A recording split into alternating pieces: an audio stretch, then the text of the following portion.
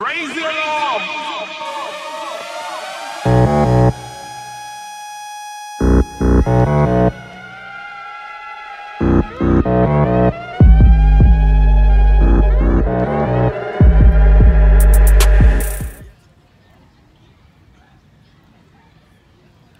Oh, hey there.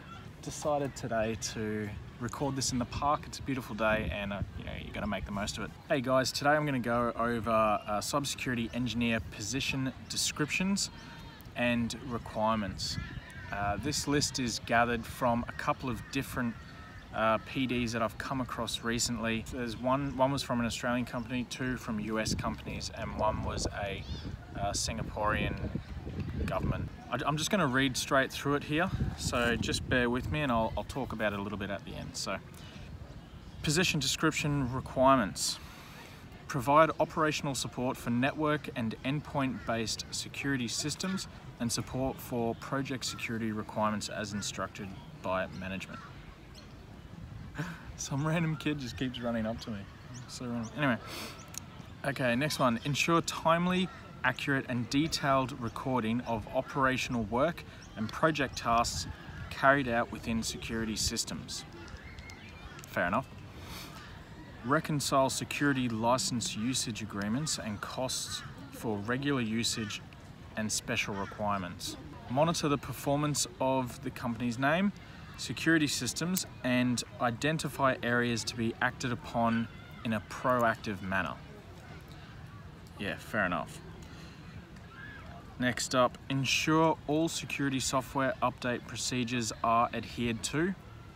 Yep. Provide disaster recovery procedures and participate in testing as required by the Manager of IT Security and ICT Manager Disaster Recovery. That one, I'm just going to talk about that quickly, it's pretty broad. Usually in larger or government jobs, you will have a full disaster recovery dude. Like his main job is disaster recovery. He's going to be looking after that. I think that point must have been taken from a smaller company or a non-government entity. So we'll move on from that one. Conduct capacity planning for security infrastructure. As an engineer, yeah, maybe. I guess they probably just threw it in there just in case, but fair enough. Provide and/or install security equipment. Definitely. That is almost your entire job for at least the first 6 months of working. Ensure equipment database is kept up to date with all device assets. Pretty important. Keeping an up-to-date asset registry is, yeah, it's pretty important. You kind of need to have to be on the ball with that. Otherwise you'll have stuff going out of warranty or out of service and you may not know, and then you call the vendor up to replace a firewall or something super basic. It's already out of maintenance and you're stuffed. Very important.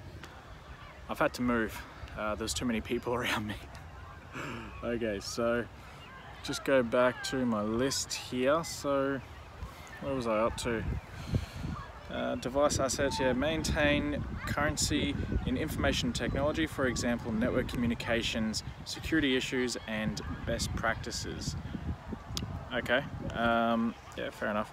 Provide on-call 24-hour support for the company as instructed by technology management. This is pretty common across basically every single place I've ever worked. 24-hour on-call is common across IT, except for some programming, and yeah, you'll get used to it. It's usually on a schedule, so they'll do like you go on call for the weekend and you get the Monday off or the Tuesday off or whatever it is, and or they just pay you overtime. Depends. Next one, maintain all work documentation for security systems used within the company. Yep. You're going to get really good at documentation if you're not already. Manage, develop, update and maintain support processes, procedures and policies. Yeah, you're pretty much writing those to begin with, especially if you're going in cold and it's you're the first security engineer that the company's ever had. You're going to be writing a lot of that information from scratch. and keeping it updated for as long as you work there. Ensure all IT security infrastructure has adequate levels of documented disaster recovery as per agreed business requirements. Again, in a larger place, you wouldn't really see this as a line item. There'd be a disaster recovery person doing that job. Smaller ones, yeah, you're going to have to write that into your documentation. Maintain system documentation, including equipment registers. It's pretty much the same as the asset management thing, but slightly different.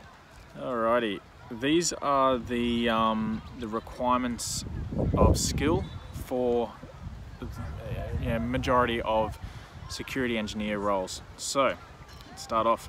Minimum of a diploma relating to the information technology field or other qualifications or experience considered acceptable. So that one is a little bit loose because it's basically saying we want you to have a diploma, but if you don't and have experience instead, well, that's just as good. Alternatively, if you have certifications in security, that would be ideal. So you don't really need a degree to do this job. Pretty much every single one that I came across was asking for a CompTIA Network Plus. They all required that as a minimum. Minimum 3 years of relevant IT experience. Now, what they mean by that is usually as a security engineer, they're going to be asking you for network engineer experience or systems administrator experience. Usually that's how the progress goes into a security engineer. The next question pretty much confirms what I just said. So, sound understanding of networking principles and protocols. Yeah, you need to know.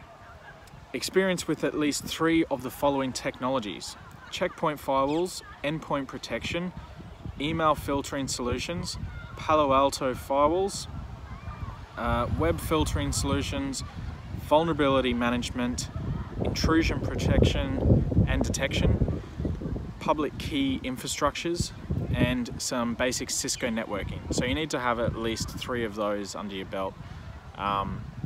It depends on what firewall brand they use, but most of the next generation firewalls like the Palo Altos and the checkpoints they're much of a muchness. You just need to find your way around.